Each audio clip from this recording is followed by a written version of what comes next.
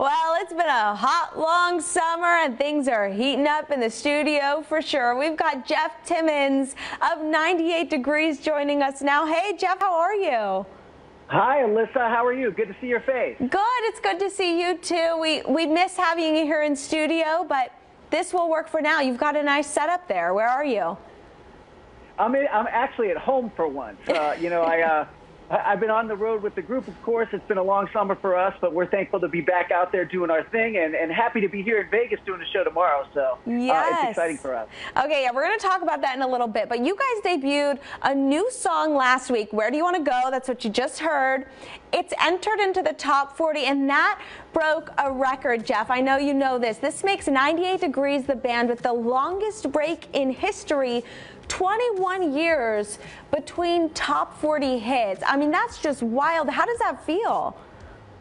I mean, we're honored. I mean, never did I think when I started this group with these guys that, we hoped, but we never thought, we'd be around this long doing this and having this kind of success in longevity like we have. So to be able to have the honor of being the longest, time in between hit records for us, I mean, it's totally, sort of a surreal thing for us.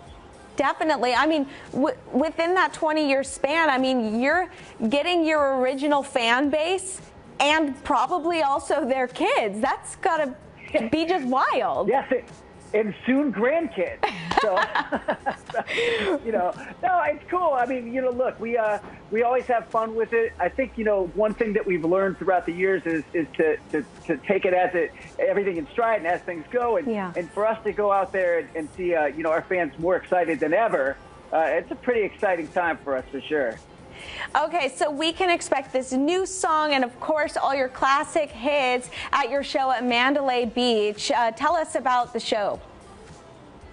Just a lot of energy. I mean, look, we've all been cooped up for the last year and a half, 2 years, so we're excited to get out there and, do our thing. We've got the new songs. We've got some remixes. We've got a great drummer with us, a great DJ, and, we just have fun with it.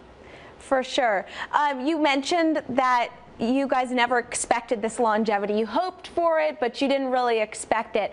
Now, I've been noticing on your Twitter, you've been showing some of your fellow boy bands some love, asking your followers, who are big 98 Degrees fans, to vote on their favorite Backstreet Boys songs, NSYNC songs. I mean, that's got to be so fun for you to see what their answers are.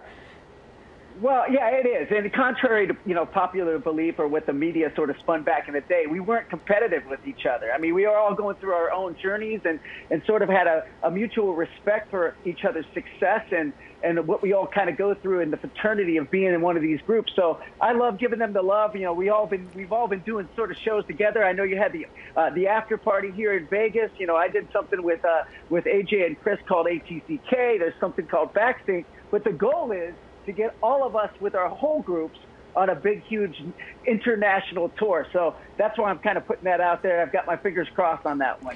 It would be my life dream to have all you guys on the top 40 charts again. I mean, I could just relive my childhood. But yeah, I mean, I'm sure everybody loves a good superhero and villain story, which is where I'm sure all those competitive edge stories came from back in the day.